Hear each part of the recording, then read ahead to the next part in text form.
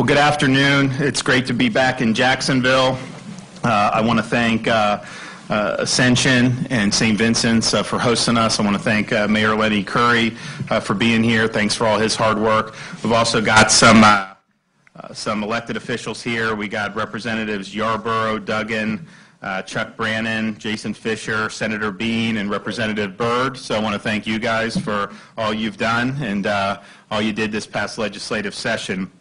I'll make a few announcements at the end of this, but before, we're going to let the folks here say some things. We'll have a little bit of discussion about the way forward. The one thing that I would say we've been stressing around the state is we saw when this pandemic hit, particularly when the hysteria and the frenzy really reached its peak level, you saw a noticeable decline in people who would go to the hospital to seek medical attention for heart and stroke, things that are really significant in terms of mortality. And we've been stressing, if you have those types of problems, you need to seek medical attention. It's safe to come, particularly in Florida. I'm going around these facilities. I mean, they're so clean, they're so nice.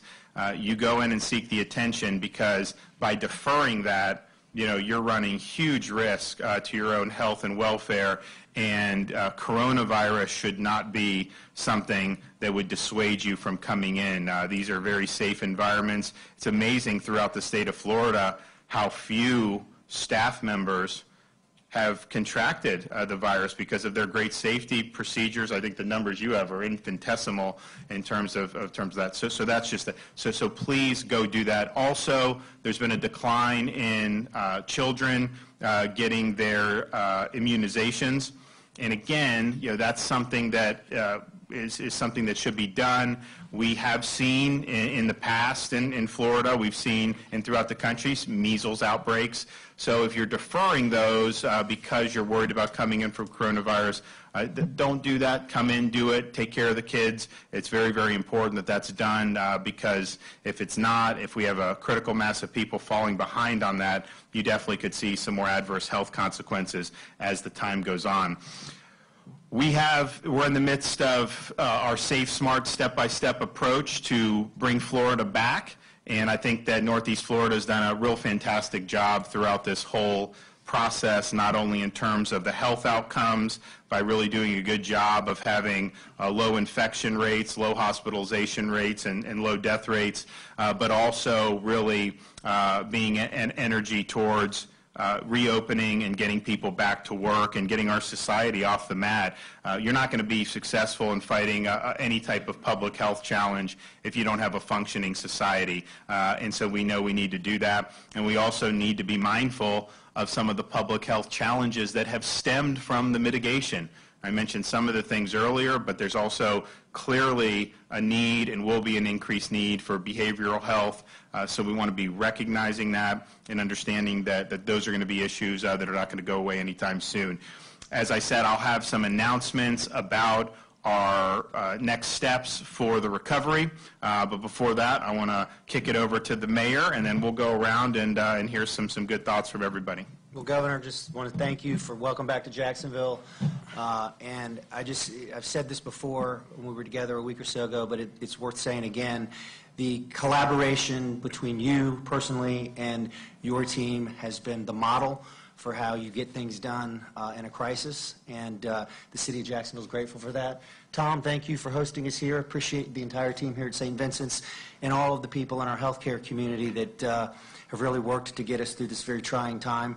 Just want to take a moment to say that today is Peace Officers Memorial Day, so I want to thank all of our law enforcement for all the work they do for us every day, and frankly, they've put themselves out on the line with this unknown virus over the last 8+ weeks. And then just a couple data points that are worth mentioning. Our Jacksonville Fire and Rescue transports that are COVID-related, suspect COVID-related, are way down. They're the lowest they've been in weeks. So that's another data point that continues to trend with our downward trend in positives and testing. And then to echo what the governor said about people getting the health care treatment they need unrelated to COVID, our opioid abuse, it's up, it's high. We know people are dealing with mental health issues. if they're having chest pains, whatever it is, there's no reason to be afraid to be in a healthcare facility right now. In fact, you should do the exact opposite and go get the treatment that you need. Thank you, Governor. Great. Tom?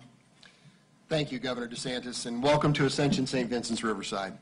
You and Mayor Curry have both been here for us and incredibly supportive from the very beginning, and we're deeply grateful for your leadership. Thank you and your respective staff members for your tireless efforts to be consistently responsive to our needs and open to our input in order to keep our communities healthy together. I also want to take a moment to say thank you to caregivers and essential workers everywhere who have worked tirelessly and courageously to care for our Northeast Florida community. And I want to thank our broader regional community for all the love and support you've shown our caregivers, physicians, and associates as we continue to work together through this trying and unfamiliar time. And I do need to take just a moment to recognize and celebrate our caregivers, our physicians, and our associates across Ascension, Florida, and Gulf Coast, including right here at Ascension St. Vincent's Riverside, who have they have gone above and beyond heroically to provide the clinically excellent and compassionate and personalized care for which we're known in the safest way possible, every patient, every moment, every day. Since early March across our Florida and Gulf Coast market, we've cared for roughly 3,000 hospitalized patients who were suspicious of having COVID-19, and 300 of these individuals did indeed test positive. And our teams have done an exceptional job cohorting our patients together in dedicated, isolated units in each of our hospitals. Together, we've experienced some extraordinarily trying and stressful times. But we've also had many emotional celebrations, and our physicians and our caregivers have successfully helped people battle and beat COVID-19. In fact, hundreds of patients have gone home after their time with us in the hospital, and we've lined our hallways, and we've clapped, and we've celebrated, and we've given thanks with each and every one of them. Across our regional health system, from the First Coast to the Gulf Coast, our Ascension Medical Group immediately opened drive-through testing sites, and in total we've tested over 10,000 individuals for COVID-19. We have truly led the way in making testing accessible and convenient for symptomatic patients, and most recently for residents and staff of our area nursing facilities. And while the statistics are important to quantitatively understand the magnitude of the challenge that we faced for the last 10 weeks, we recognize that behind every number is a precious human life and a beloved child of God. And together we've traveled this shared human experience like nothing any of us have ever lived through. The images and the stories from which will live with us in our hearts and our memories forever. And this important work has again highlighted for me the immeasurable value of being part of a strong regional and national health system. It's empowered us to truly work as one integrated ministry to share best practices and resources. We've been able to procure and resupply personal protective equipment, been able to access additional equipment like ventilators and dialysis machines whenever needed. We've been able to access essential medications, and we've been able to keep everyone on full salary continuation with no pay proration or job loss, even in an extraordinarily challenging economic environment. And none of this would have been possible were we not part of Ascension. And here in Jacksonville, we're also blessed to have exceptional communication and collaboration with our local elected officials like Mayor Curry and his entire staff, and between our city's health systems. Like from the very beginning, we've all worked together multiple times every week to ensure that we provide everyone in our community with the care they need, that we're maintaining open lines of communication, and that we've operated aligned practices wherever possible. And we hope we've provided you with the input that you've needed, and we've greatly appreciated our communication relationship throughout. So in accordance with the governor's order, we began to reopen for non-urgent procedures on May 4th, and we've grown steadily and safely every day since, and we're testing every patient preoperatively to make sure we're keeping our patients and our physicians and our caregivers safe, supported, and protected. And throughout all this, I have been deeply moved by the caring and compassion and courage and selflessness and esprit de corps that I've witnessed every single day throughout our facilities and with caregivers in hospitals throughout the country. So I'd close in saying this challenge is far from over, but I'm confident that together we will indeed emerge victorious, smarter, and more unified than ever before. And with that, I'd ask our Chief Clinical Officer, Dr. Gilberstadt, to share a few thoughts. Thank you, Tom. First and foremost, I also want to thank all of our doctors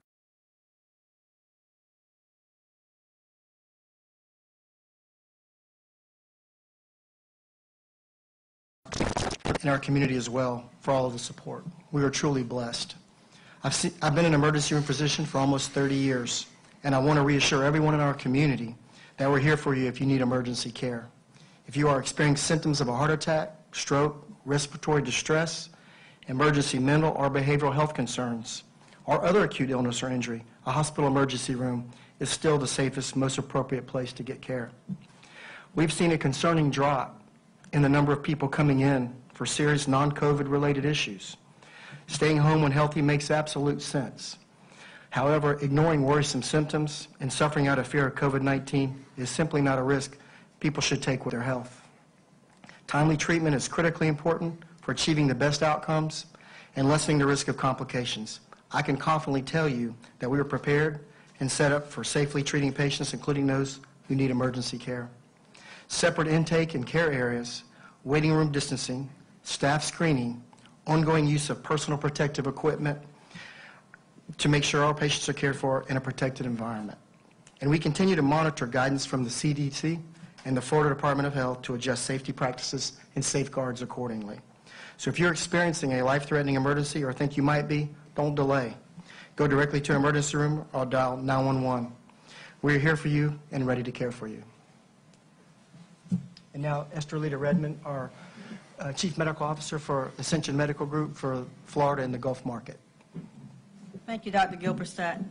It can't possibly be said enough. Thank you to everyone on this panel and to our caregivers, essential workers, and government leaders everywhere.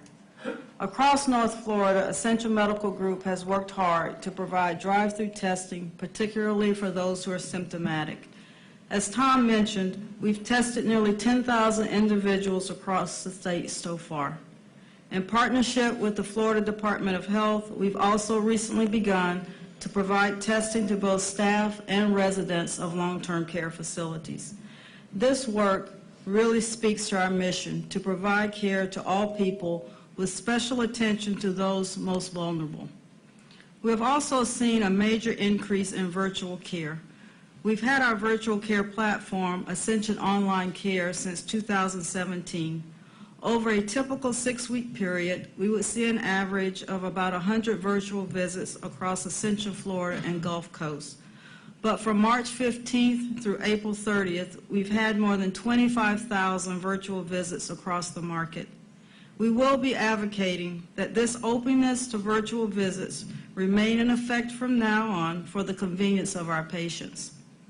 For those who do need to visit their doctor or any of our outpatient clinics in person, I would like to echo Dr. Gilberstadt's sentiments and reassure everyone that all of our locations have the appropriate protocols and procedures in place to ensure everyone's safety.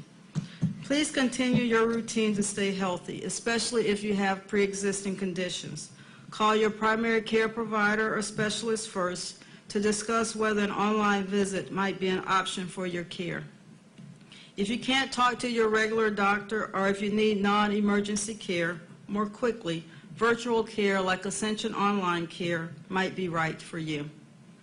As we begin to reopen and get back to some sense of normalcy, I would also like to remind everyone to continue to practice social distancing, practice good hygiene when it comes to coughing and sneezing, and thoroughly wash your hands.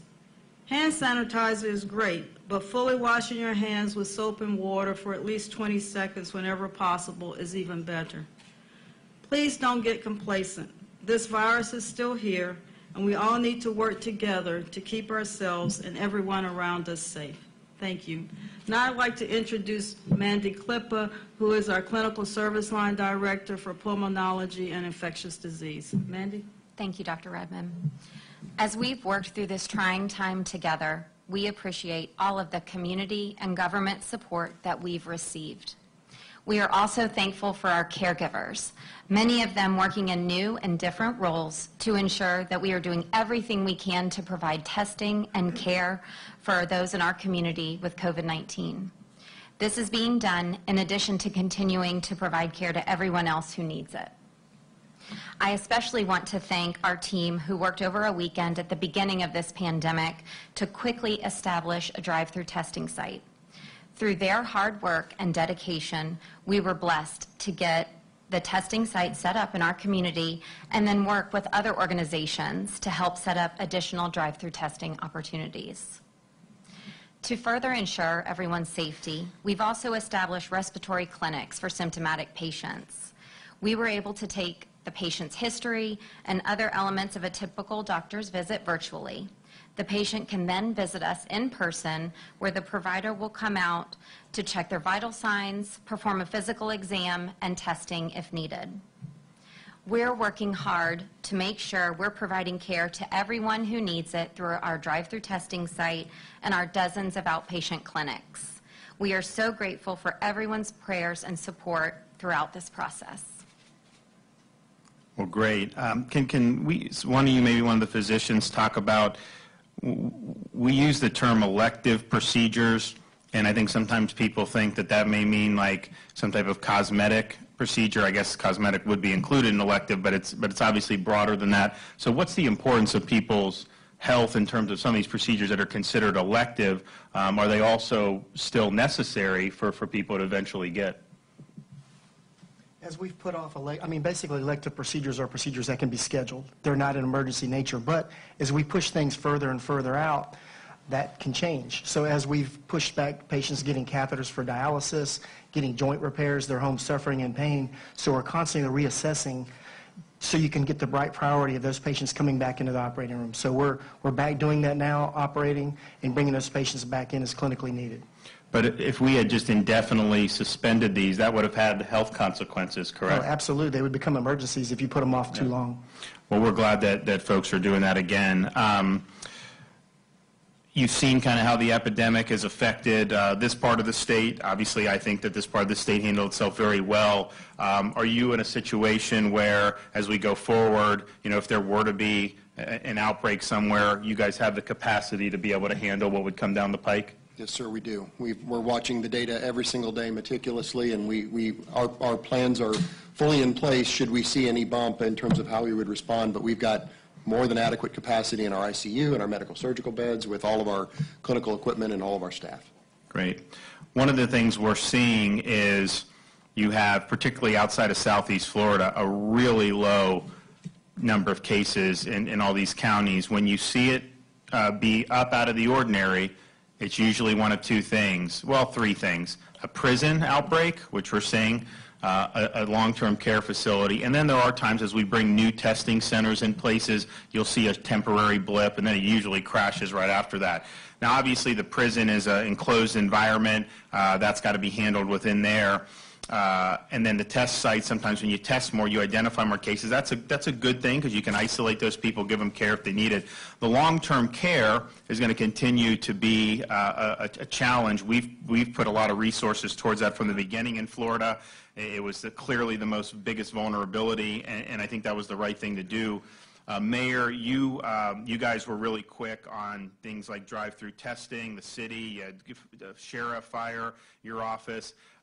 Will you guys be involved in long-term care testing for like staff and really looking at these long-term care facilities and making sure that we're doing all we can to assist them in keeping the virus out? 100%. In fact, if you look at the recommended testing per, I think it's per 100,000, we already have the capacity to do that, and we're adding. We took a big chunk of our care money from President Trump and the federal government to add significantly more enhanced testing citywide to make sure that everybody has access. And I would just add to the answer Tom gave on hospital capacity. All the hospitals and my office, every week we collaborate officially, formally, and then informally, and we're all on the same page, and we're all prepared.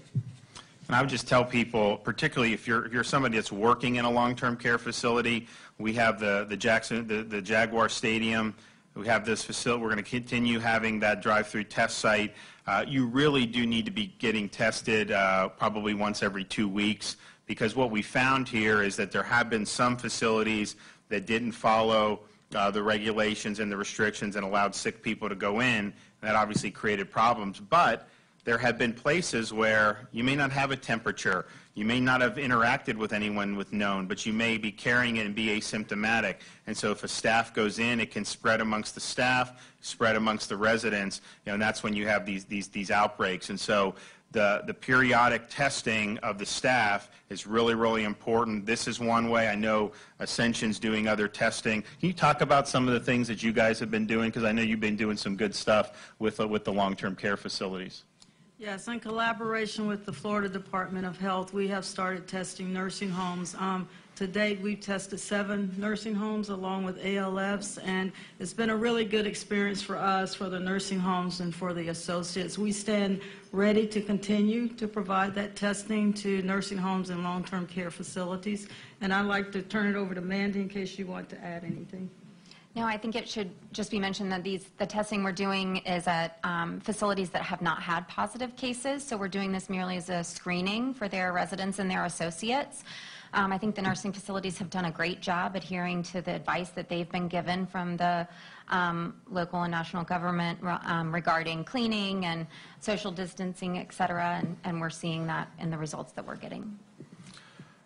Yeah, it's amazing in Florida how many facilities we have here. Obviously, there have been cases, there have been outbreaks, but our rates are so much lower than a lot of these other states. And we have thousands of facilities that never had a single infection this whole time. And then you have other facilities where you may have had 1 or 2, but it was contained, and you didn't have a cluster or an outbreak.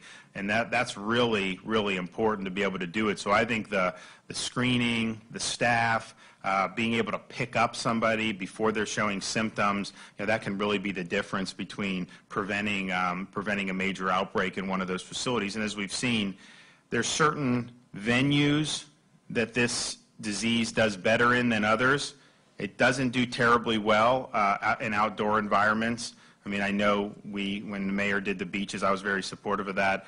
There were a lot of people out of state who were saying this is the end of the world. Obviously, it totally fall on their face again with these predictions. But that's because the environment is not conducive. What's conducive are enclosed environments where you're in repeated close contact with people. So you see prisons, you see these meatpacking plants throughout the country, and then obviously you do see some of these assisted living facilities and nursing homes. And so it's a vulnerable population, but then it's also can be a conducive environment. Now, we do have some skilled nursing facilities that have the ability to isolate, negative pressure, all that, but not all of them do, and many of them don't, and particularly in some parts of southern Florida, it can be a real challenge. So that really is kind of something that we're all going to go on. So I'm going to make some announcements, but just within our plan from the beginning about protecting the state and fighting COVID-19, our number one from the beginning was protect the vulnerable, because we understood that this disease had a disproportionate effect on the elderly and people with underlying conditions. Increased testing, very important. That's been a team effort. The state has done a lot of resources, local, the healthcare providers. It's been great. The appropriate social distancing, that's been done very, very, I think, well on behalf of the people of the state. Supporting our hospitals and healthcare workers. We've distributed huge amounts of PPE throughout the state, and will continue to be helpful when we can on that, and then preventing the introduction of the virus from outside the state. I'm working per the President's request on a proposal for how we deal with international travel. Travel from China and Europe is suspended, but we still have people coming in from Brazil, which is having outbreaks, and so we've got to get a handle on that, and so we're working on that. And then I continue, we've screened for our New York quarantine over 50,000 travelers since we instituted the quarantine, and I'm convinced that absolutely helped mitigate the spread in the state of Florida, because you had a massive outgrowth or a massive exodus from New York down to Florida once New York went on mitigation. But protecting the vulnerable is something that is not going to change as we move forward and as we reopen Florida. And we've done a lot up to this point, which is very, very important, but we've got to do even more. You're seeing throughout the country that the bulk of the fatalities are now linked to nursing homes in most states. And some of that was through some bad policy choices, but still, even in places where things were done well, you're seeing that. So we've just got to understand the threat and got to do it. So We very early recognized this. We prohibited, required all the staff to be screened and any vendors to be screened. That was to identify people that were ill and that could spread the virus in these facilities. And that requires temperature checks. It requires asking where people have gone. We also mandated the wearing of PPE, like face masks. Anyone that has any contact with a resident has to have gloves, which is also something that's very important at helping mitigate the spread. And then we restricted visitation at long-term care facilities on March 15th. That was a tough thing to do because you're depriving family of being able to go in these facilities, but the risk of an outbreak was such that we felt we had to do it. And then also prohibiting hospitals from discharging COVID-positive residents back to a long-term care facility.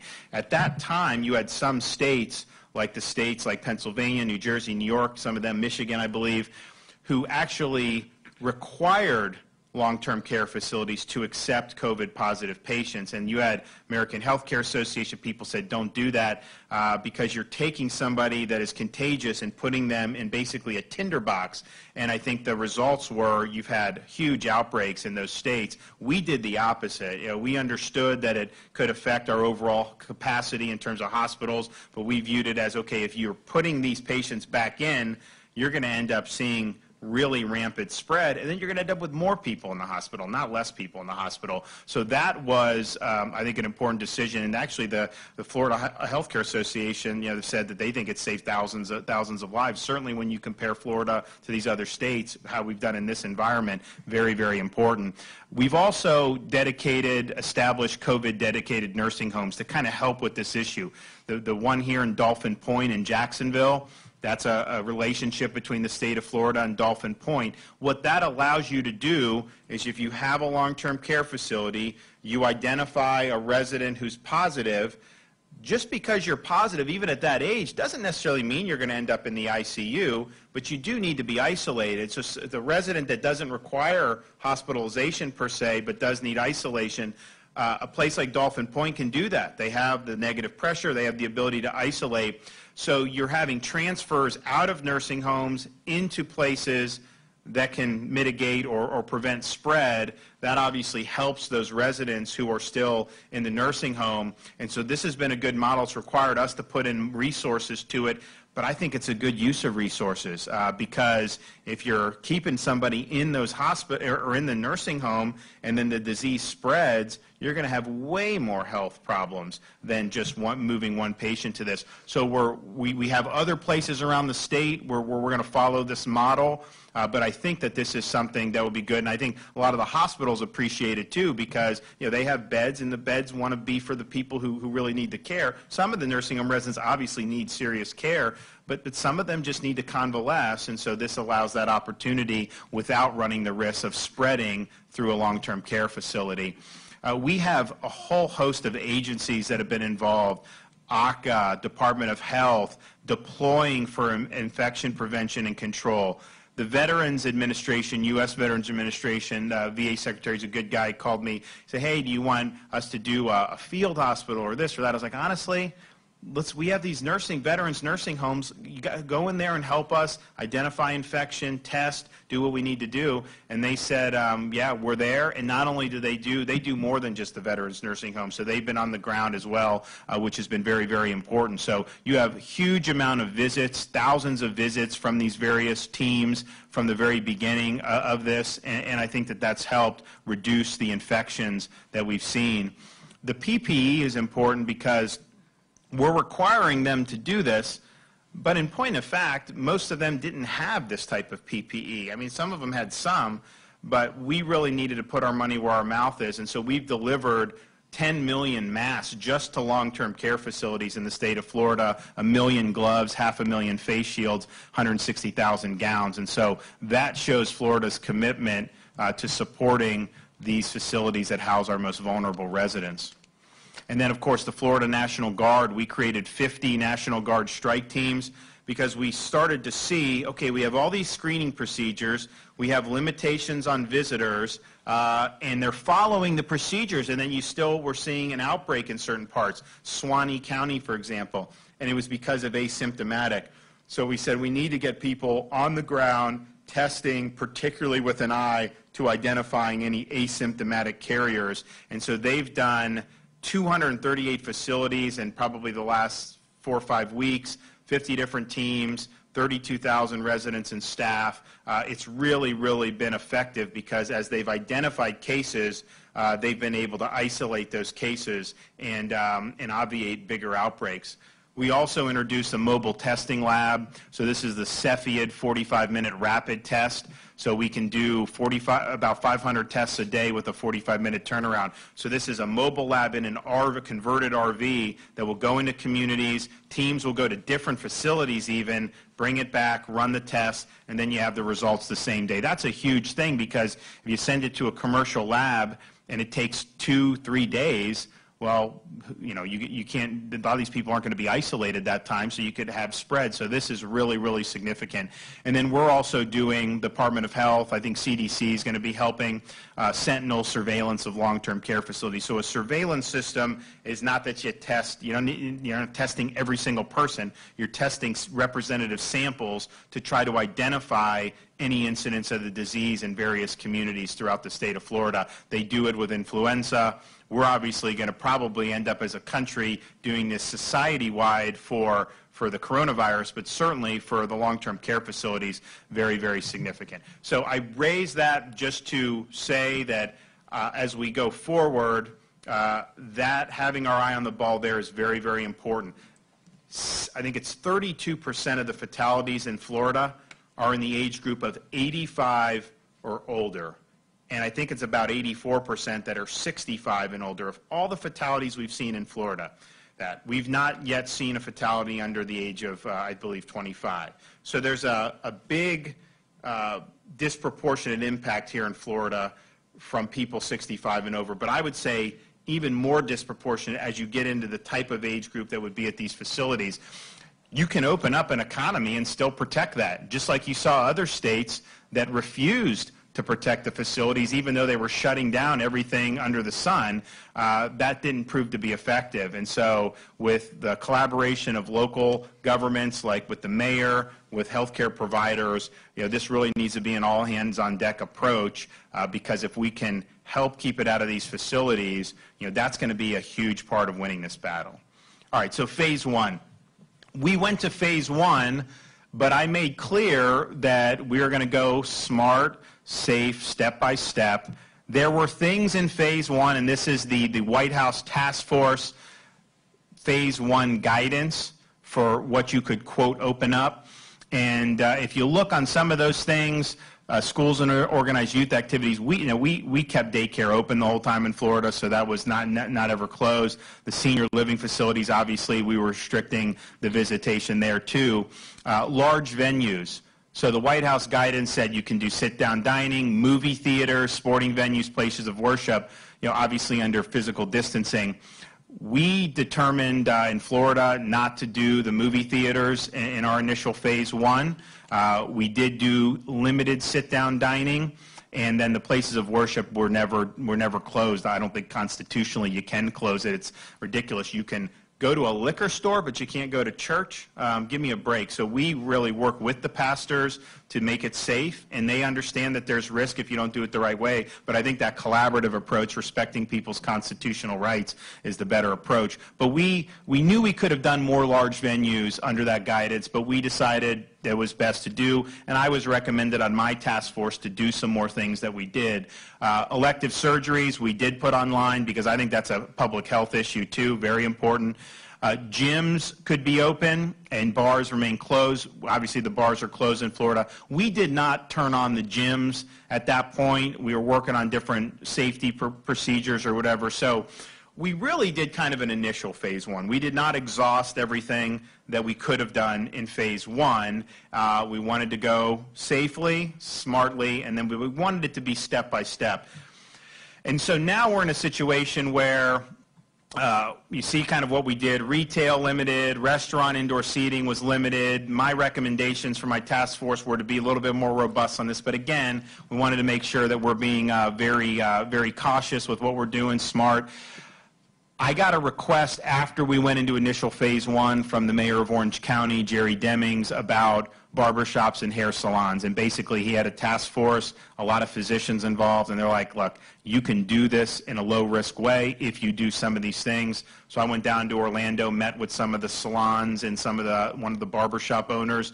They've got great protocol. You go into these shops, it's like being in an operating room now. It's unbelievable. So we had safety precautions, and then we introduced that the following week. So that started on Monday to do those. And so I think that that's been going very well. But that's kind of our initial phase 1, and then obviously bars, gyms closed. As I mentioned, we are requiring hospitals to test all individuals discharged to a long-term care facility for COVID, even if they're not in for COVID. Obviously, you need 2 negative tests if you're COVID positive to go back, but if you're just in for something else, and I think they're testing people anyways with that, particularly everyone who comes in, so we really think that that's good.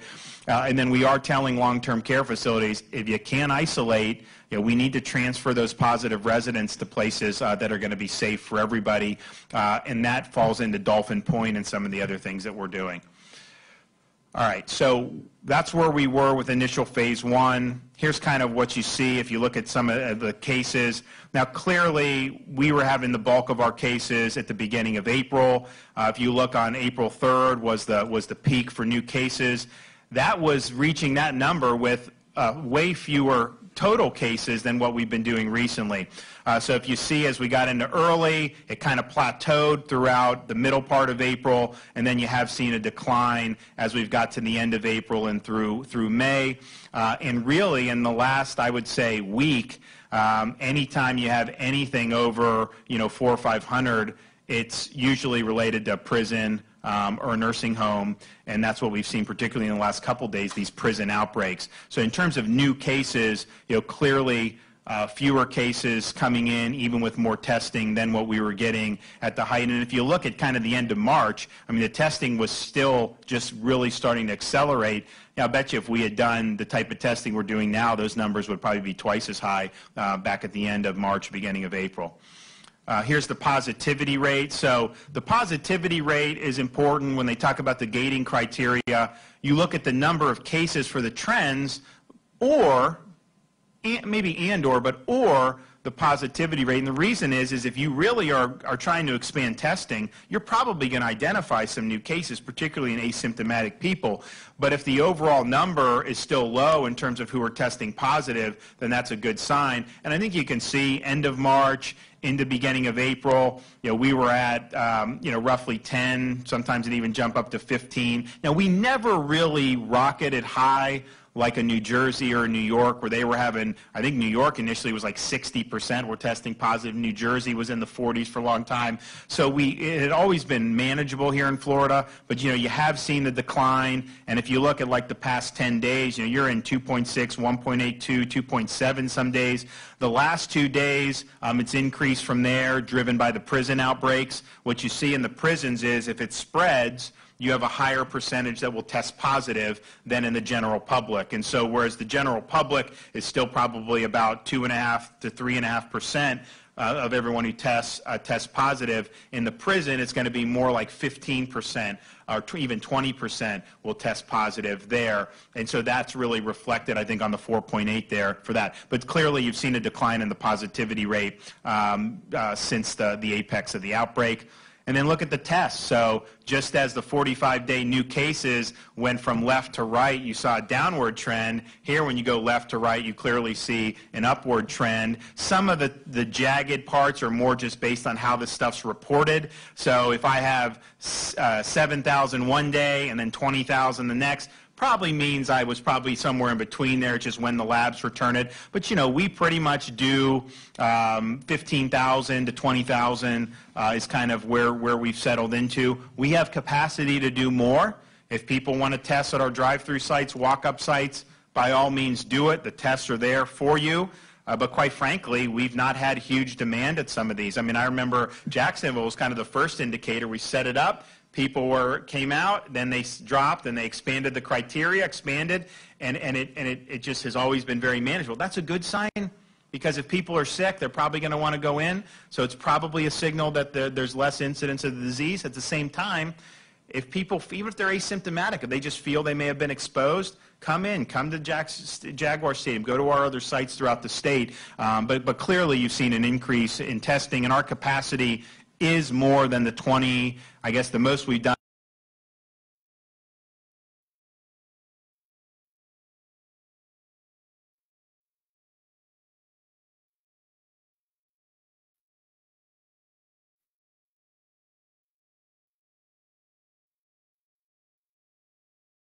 Package that we're proposing is about $34 million in business support, small business. Close to where it was probably at the beginning of the year. Same with the influenza-like illnesses. You really seen a decline statewide in terms of the visits that we're seeing, which is, again, something that you're monitoring. As you look to see with these serological tests and the antibody tests, you'll hear people, man, I had a nasty illness in January. I was negative for the flu, negative for other things. Maybe it was this. You have the antibody. Maybe you did have. We don't really know when it first came to the United States, but my view is if it's in China in November, it's going to be in the United States somewhere by December. And I think we're starting to see that you do see in different parts of the country that it was there. And so you look to see whether you're testing or not is one thing. Whether you even know the dang thing's out there is one thing. But you will see the indications in the hospital if you have people who are getting infected that are in particularly the risk categories. And so this is why looking at the visits is good. You see the cough-associated admissions. Again, doesn't mean they're all COVID, but it's kind of a proxy. Really the peak late March, early April. Same thing with, you see cough and then also fever and shortness of breath. I remember there was like news reports saying, like, I think it was like kind of, you know, towards the end of March, like, oh, there's this app that's showing Florida's on fire. You have all these fevers. And I'm like, and I asked my guys, I was like, is this scientifically valid? And they're like, no. And I was like, okay, but you look from the end of March, look at how the fever, I mean, it goes down. It didn't explode. I mean, so it just shows you some of the stuff that gets put out there. All right, there's the fatality by date. You know, when states report, they report what's given to them, and that may be the day before, but a lot of times it could be previous. It just depends when it gets reported up. So you saw an ascending on the fatalities, 56 on the 17th of April, peak. It's kind of plateaued a little bit, and then, you know, has started to go down since then. I'll talk about the hospitalization, critical hospitalizations, which is really, you know, the indicators about what risk of fatalities that you're seeing statewide. So here's a good indicator. So when we started the initial phase 1, we had 600 Floridians in the ICU for COVID-19. As of last night, we were at 472. So that's a 21% decrease in ICU COVID hospitalizations statewide from start of phase 1 to where we are today. Ventilator use statewide, we were at 340 on May 4th, down to 232. 32% decline in ventilator use from when we started phase 1 to where we are now. We have throughout the state, I think, about 6,500 ventilators that are just available for use. So there was a lot of stuff written about people were going to run out of ventilators. Some said Florida was going to run out of ventilators. I can tell you there was never a danger of that, of anyone that's needed a ventilator has had a ventilator. And then you look at the fatality rate. So if you look apples to apples comparisons, if you do fatalities per 100,000, you look at states like Illinois, Pennsylvania, Michigan, Massachusetts, Connecticut, New Jersey, New York, obviously a much different picture. We do have the most vulnerable population in the country in terms of our demographics. We have thousands of these long-term care facilities. Obviously, we're one of the leading destinations for not only domestic but also international travel. And so that is you know, much better numbers than what we've seen in some other parts of the country. All right, so today we are going to move in effective Monday into what I would call a full phase 1. Some of the things that we could have done but didn't do initially, we are now adding, and I think that this is appropriate given the progress that Florida's made. I think it's fully consistent with our safe, smart, step-by-step approach. And I know I've had people like the mayor asking me, when can we do more, when can we do more? And I appreciate that input because he's the guy that's on the ground. He knows, he's talking to all these folks, the business owners, the moms, the dads, and it's all very important to hear that. And I think we're hearing that throughout the state. I was yesterday down in South Florida with Mayor of Broward County, Mayor of Dade County, and they have plans to go into the initial phase 1. So they're going to be doing that on Monday. They had been counties that we didn't include initially because they had had a different scope of the epidemic. But I think you've seen a lot of desire to be able to move forward. I think everyone's committed to being smart and being safe, but I do think people want to move forward. And why would we have moved forward to begin with? Remember, when we went into mitigation as a country, the reason why people said that we needed to do it, because if you let the disease simply spread or spike, you could be in a situation where you overwhelm the hospitals. And the hospitals wouldn't have capacity to treat patients. That would, of course, lead to excess fatalities. So by doing mitigation, you, quote, flatten the curve to make sure that the healthcare system keeps up with this. There were articles written in Florida newspapers in March saying that by April 24th, Florida would have 474,000 Floridians hospitalized because of COVID-19. Now, I don't know what that number means to people that aren't familiar with kind of the system here, but I can tell you we have about 70,000 licensed hospital beds in the entire state. So if they're saying 464,000 hospitalizations, that means you'd have almost 300,000 people with no ability to get care at all. So that was a terrifying prospect. I mean, that was sowing a lot of fear and angst. It wasn't based on any real data or facts, but it was put out there. And so I kept that in mind because I knew, our approach was going to be effective. And on April 24th, we didn't have 464,000 hospitalized. We had 2,000 statewide hospitalized, and most of the hospitals in the state had close to 50% capacity. So the curve was flattened. We never had anyone that was even threatened without having a bed or a ventilator or what they needed. And so because we succeeded there, it doesn't mean the disease is gone. Doesn't mean that we're not going to still have to do things to be able to protect the folks that are the most vulnerable. But the American people never signed up for a perpetual shelter in place. And we need to be able to get society functioning again. So that's why we did it. It was based off the data. It was based off the facts. It was based off the trends, the hospitalizations. And that's why we're now able to go to full phase 1. One thing I'll say before I go into this, when you're looking at new cases, and we've seen prison, some of this other stuff, it's important to note that. But the most important thing that I'm looking for are how many of those cases are clinically consequential. I mean, if we're testing asymptomatic people in their 20s, these are people that may never even know they have the disease or have it so mild. So if you have 1,000 people who are healthy in their 20s get it, you're going to have less clinical significance of that than if you had 100 people who are 85 and plus in a nursing home. And so part of our strategy going forward is obviously we'd like there to be no cases, but I don't think that this disease is just going to go away. But can we not have as many clinically significant? And certainly we've seen fewer clinically significant cases over the past 3 or 4 weeks, which is a really, really good sign. All right, so full phase 1, what does it mean? The long-term care facility is going to be a big part of phase 1, even more going forward. We want all staff to be tested, and that's just very important. That's going to be a multi-pronged approach. We do need long-term care facilities who have the ability to self-test to let us know. We can provide the lab capacity. We can provide the supplies. If you have people who are trained to do that, very important, because that's a force multiplier for us. And we're also going to continue to expand our great mobile testing teams with the National Guard and the Florida Department of Health. From the beginning, we've said any healthcare workers, you go through these drive-through sites, no problem.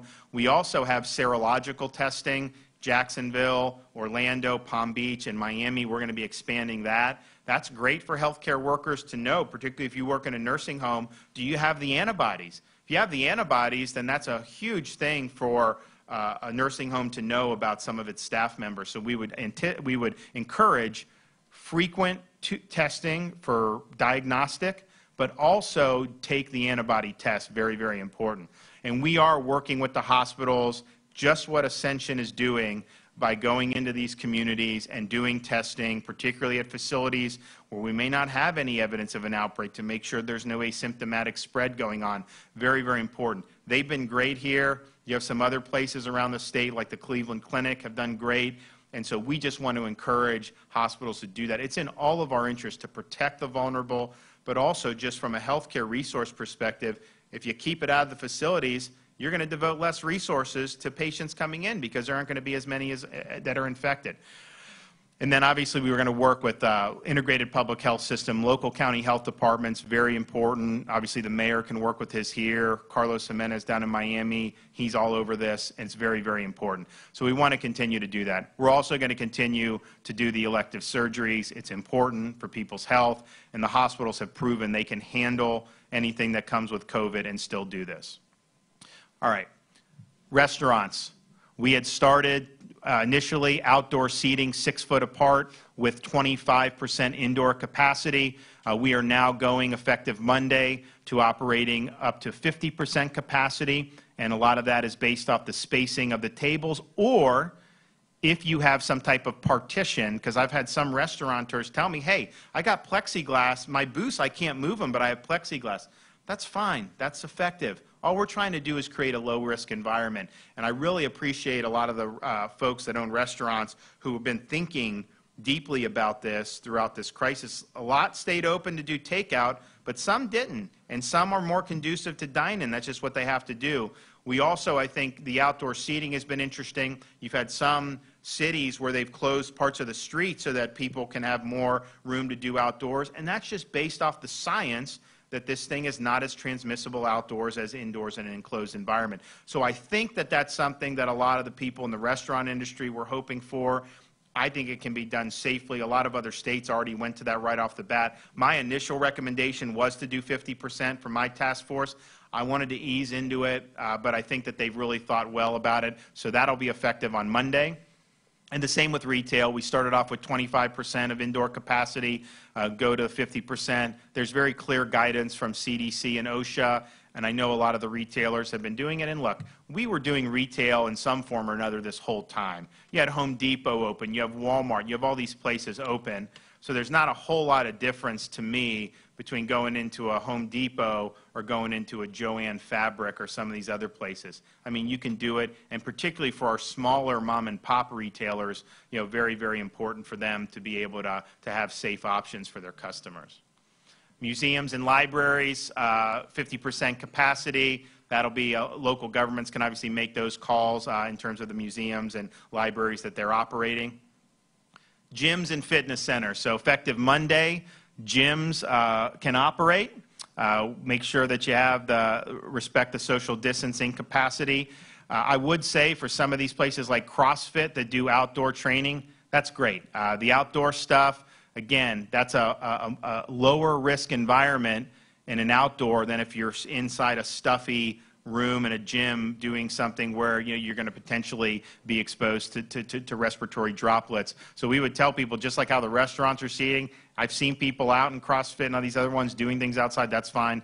If you're inside, make sure you're doing the social distance, and then sanitize machines and surfaces after use. I mean, that should be happening anyways. I mean, if you're sweating on the dip bar, clean the dip bar when you're done doing dips. I mean, come on. But I think it's important, and CDC was really about close the gyms. And I was like, okay, you know, look, I tried to work constructively, but you think about it, this is a respiratory virus that tends to attack people who have some health problems or who aren't as in good physical condition. So don't we want people to be getting exercise? Don't we want people to stay in shape? It's going to actually make them more resistant to severe consequences. So I think this is good. I think it's important, and that'll start on Monday as well.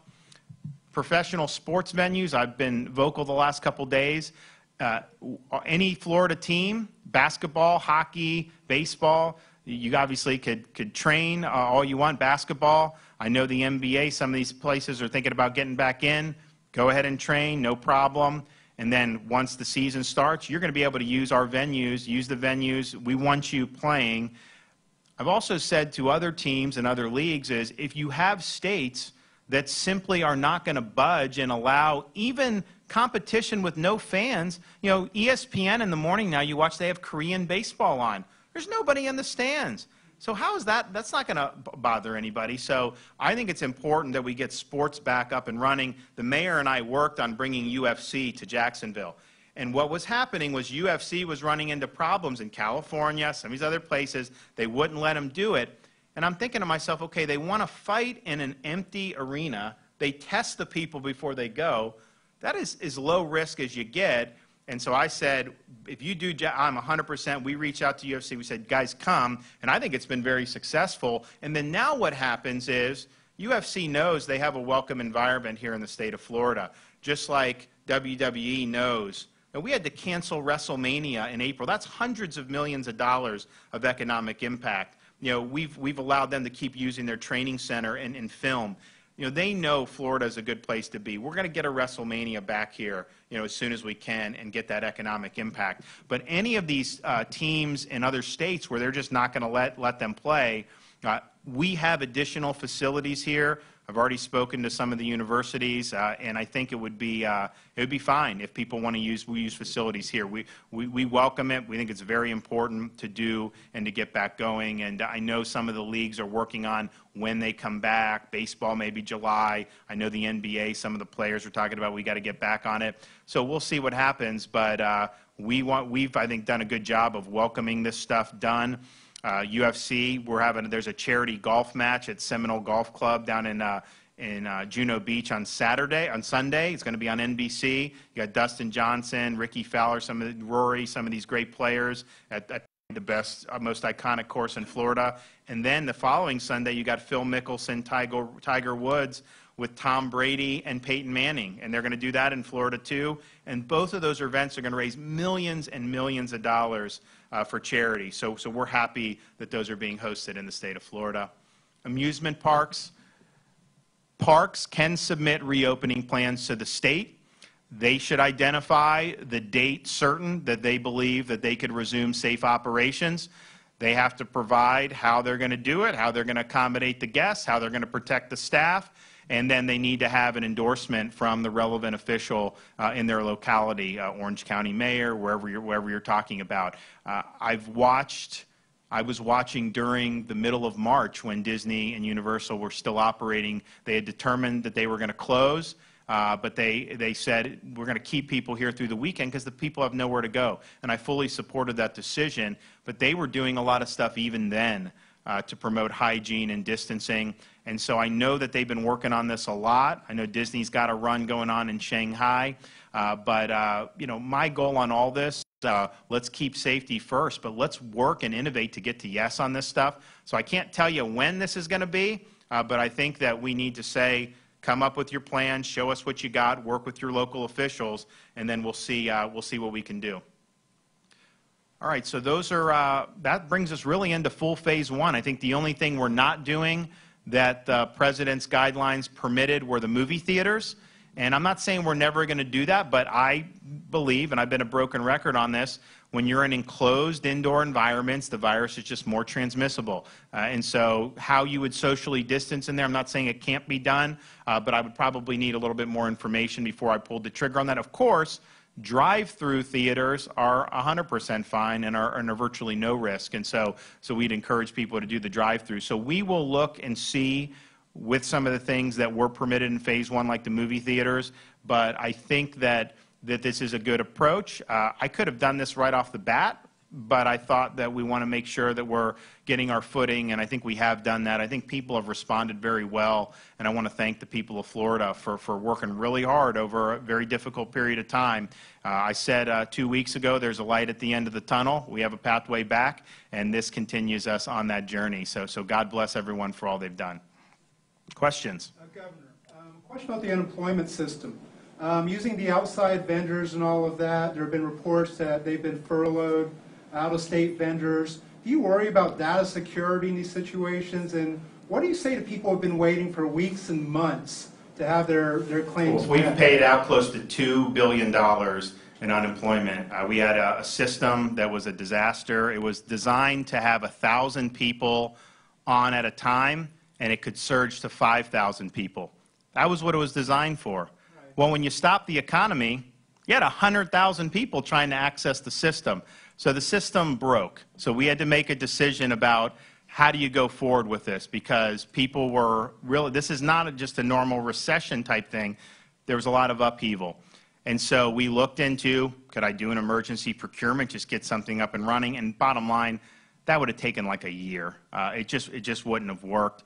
What about, could we just figure out a way to do like maybe paper or do that? But the problem is you have to check all these databases, and there's no way manually that would work. So we decided we're going to get some engineers in there. We've got to figure out what the problems are. And in fact, the system was so bad that it had to basically be redesigned. And you had to bring in, I think we brought in 75 new servers for capacity. And so the result of that has been late March, early April, very difficult, a lot of changes made. And then now what you've seen really over the last 3 weeks, you've probably seen $1.5 billion paid out. You've seen at least 700 to 750,000 new claimants, and I think those are going to continue to be processed. So people are getting paid, and I know it wasn't an easy situation because there was a lot of stress. But I think that given the hand that we were dealt, we made the decisions necessary to get money going. And so we probably will pass $2 billion in terms of payments. We may already be at that, but we certainly will very soon. And I know that that's made a big difference for a lot of people. So there's still going to be work that needs to be done on it, because it's just like if you have a jalopy and they put you in the Daytona 500. You know, how do you do it? You know, ideally you would just bring in a nice new stock car, but you have to do so. It's kind of like putting a Porsche engine in a jalopy to be able to do it. But fortunately, there have been a lot of money that's been gone out, and I think and we've had to work. I think what some people don't appreciate is it's not just the state doing this. I mean, you have to check against all these federal databases. So we were at a situation one time where applications were coming in, the processing was working, and then you'd have to go through the Social Security database. And it was like 500 approvals a day. Well, okay, do the math on that. When would you be in like December before you even came close? So we've had to troubleshoot all these different things to be able to get people paid in the context of a system that was never designed for a voluntary secession of the economy. And so I think some folks have done really good under difficult circumstances. We're going to have some more, I think some more good numbers here in the next couple days, but it's been something that we've devoted a lot of time because it's important to a lot of people. And I know when people all of a sudden when they lose a job through no fault of their own, and they have to worry about rent and food and all this, this is important. And so we put a lot of time and effort to it. And I'm just glad that the money is going out the door. Governor, you touted call center numbers as an example of what the state is doing to mitigate the influx of all these new claimants, and yet we're now learning that many of these people who were brought on to answer calls were not only not trained to answer claim-specific questions, but were told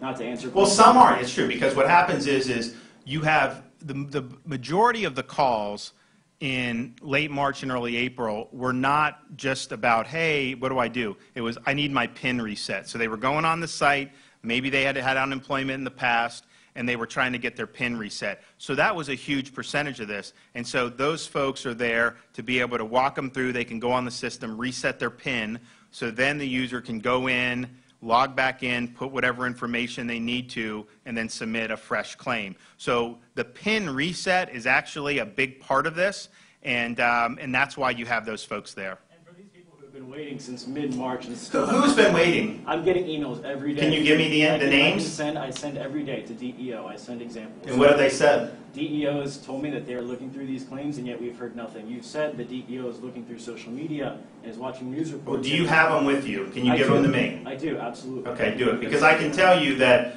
DEO goes through this, and 9 times out of 10, the application's incomplete.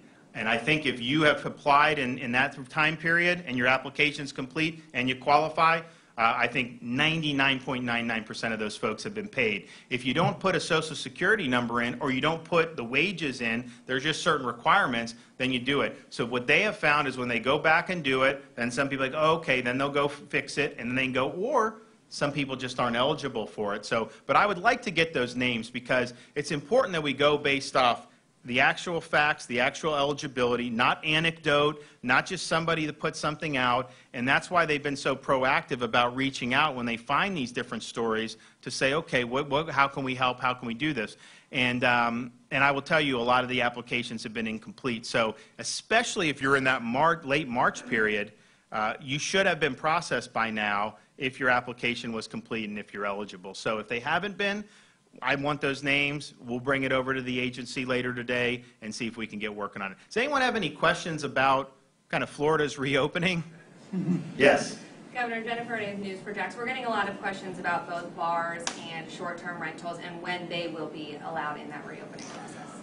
So the bars were not included in the Phase 1 White House guidance, and I didn't see the need to jump over that, so we're status quo on the bars. For the vacation rental, short-term rentals, what we're doing is telling counties, if you want short-term rentals, you request it to be authorized through the state and provide your safety plan. If you tell me you're going to rent them out to people from New York City, I'm probably not going to approve that, okay? If you're saying that, you're going to rent it out to people in other parts of Florida or something that would be manageable, if there's ways in there that clearly you have an eye to safety, then I'm fine. I'm also mindful of the fact that this epidemic, and I said this from the beginning, was not something that was affecting the state in an even way. You had different parts that were more significantly affected. You have other parts of the Panhandle have been incredibly lightly affected, and so they want to be able to do some of these things. So it's going to be done on a case-by-case basis, but I am giving them the option of submitting a plan, but the plan's got to include, how you're going to approach this, what are the safety precautions going to be, and some of them have been upset because we never shut down hotels in Florida, but part of the thing is I have National Guard. I got all these National Guard I got to put up. I got other people I got to put up, so we needed to have an ability to have hotels, so it's a little bit different situation. What about tattoos? Governor, if you could tell us about the concerns for people here in Florida about a possible second wave, and they think that maybe this is too fast, too soon. How do you make sure that they feel that their communities are still safe? Well, great. Well, I think there's a couple things. One, a second wave, when you hear that, I think a lot of people are thinking it's going to resurge in the fall, kind of like some influenza epidemics have happened. And the fact is, nobody really knows. I mean, I think we've got to be prepared for that. Nobody really knows. In terms of having like a wave in May, you have not seen that in other states like Georgia that's done. Obviously, I showed the hospitalization numbers. We started Phase 1. Our ICU and ventilators are down significantly, so we haven't seen a new rush to the hospitals. So we'll just keep viewing it. But I think the way it's going is throughout the country, you do see it receding. And you see these spots of the nursing homes, of the jails, of some of these other places, meatpacking plants. And so that's why I stress the long-term care facilities, because I just think if you see cases in a community, it's likely to be tied to that, likely to be tied to a prison or something of that nature. Now, of course, we'll be looking to see if there's some type of organic outbreak in the community somewhere, and that'll be something to address. But you hear a lot about, all of a sudden, people are talking about the need for, quote, contact tracing. Media didn't talk about that 2 months ago, because when we were doing our plan, we had different measures in South Florida than in other parts of the state. And one of the things I pointed out is we have a fully integrated public health system. We contact trace in Florida. That's been a big part of the approach. And so in some of the areas that didn't have major outbreaks, you had huge success in containing it to lower numbers because you're actually doing just the basic public health contact tracing. So that's going to continue to go on. It's going to be done in a way that is not violating people's rights. I see some stuff say the government should be able to follow your cell phone everywhere you go. That ain't happening here. We're not going to have the government watching over everything you do. But you can do the basic, traditional by-the-book tracing of if you were at a church and you got sick, who were you sitting around, what other did you do if you were at this event, and really do that. And I think that that's important. So we'll definitely monitor it, but I think if you look also at the European countries, you look at Sweden, look at Denmark, look at Switzerland, they have not seen any type of quote, immediate second wave. So I think when people talk about the second wave, I think they're talking about what will happen when we get into the fall season. Nobody knows. I've said approach this with a lot of humility because you're talking about a novel virus. And you can look at it like influenza, and you could say it's different. And in fact, obviously, I think it has been different in certain key respects. Doesn't mean you're not going to have a seasonal resurgence. So I just think everyone should just be prepared. Everyone should recognize that you will never get to a point where you can just say it's gone. And even you hear about a vaccine. Look, first of all, whether you even have a vaccine is not a guarantee. We don't have vaccines for other coronaviruses, but let's say you do. Who's to say it's 100% effective? It's not, obviously, for the flu. So these are things where you may never have it zero. I don't know. I hope you do. But you just understand, hey, here's out there. Let's protect the vulnerable. But I do think as long as you're protecting the vulnerable, the cases will be less likely to be clinically significant, which is really, I think, the important thing. CBS. Summer camp. Should parents and kids get ready for summer camps this summer? So we're going to have an announcement on that, but I think my view is we need to move forward with that. I haven't fully decided that. I mean, obviously, we want to look at the available evidence, but I think having the kids out of school has. Look, at the time, we didn't know what we were doing. I mean, I understand why that was recommended. But I think to deprive kids of having any type of activities over the summer, particularly young kids, I think would be a big mistake. So we're going to work on that. It's something that's very high on my agenda. If you think about it, I mean, you've had kids, high school kids, had their seasons taken away, school activities, school plays, all these other things that are so integral to people's growth and the memories that they take from these things. And that was just taken away. And you don't hear anybody really talking a lot about that. You don't hear about the weddings that were canceled, the family reunions that were canceled, all these kind of signal moments in life. But to me, all that is very, very important. I'm also, just as a parent of 3 young kids, very comforted by the data that I've seen throughout this whole thing that shows that this is very low risk for young kids. And I think that's the data that's overwhelming. And I know people will always try to say, oh, to try to scare parents, but the data is overwhelming. The CDC says kids are more likely to be hospitalized through influenza than they are through coronavirus. So that's important to know. I think what's also important to know is to look at the observed experiences in other countries. So, for example, you have places like Switzerland, Iceland, Sweden. Their view of it is that this is actually with kids not even like influenza, where kids are viewed as vectors. They're in school, it's a petri dish, they infect each other, infect the teachers, infect the parents. They think it's opposite. They think that the parents usually infect the kids and that the kids aren't important big vectors for coronavirus. I don't know what the truth is for sure, but I think a lot of their experiences are very important to know and think about, and I think that research is something we better take very, very seriously. I also look at Florida's experience. We never closed daycares in the state of Florida. I didn't see any way you could do it, especially when we're talking about stress on the healthcare system. How am I going to tell a nurse that you have to that your son or daughter is going to have no one to watch them? So we knew we had to do it. But what you've seen is, I don't know that we've seen any outbreaks tied to daycares, but we certainly haven't seen a lot of outbreaks tied to daycares. So let's look at the facts and the science, and then let parents make decisions that are the best for their kids. But I think a lot of families are interested to getting some activities going again. And again, the school year is distance learning for the rest of this year. But as we get beyond that, as we get into June, there's so many different things that I think people are going to want to be doing. And my view is depriving those kids of that absolutely carries a significant cost.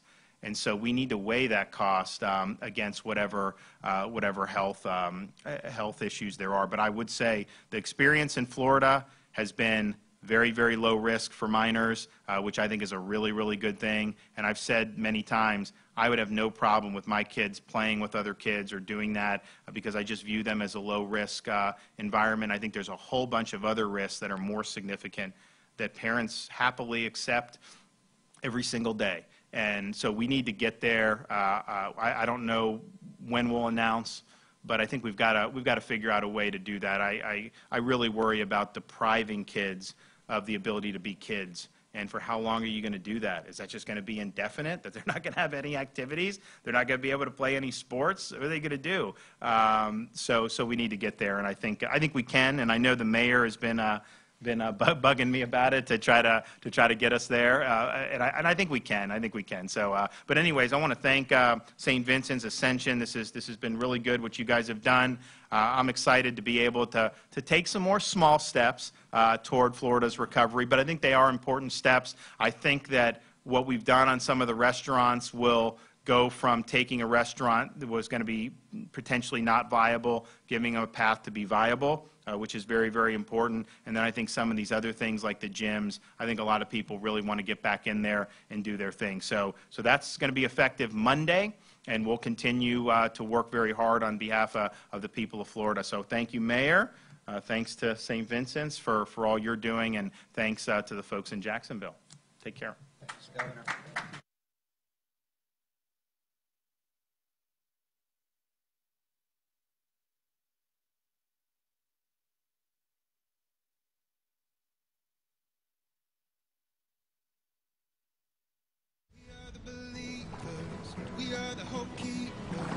You are watching the Florida Channel, a public service made possible by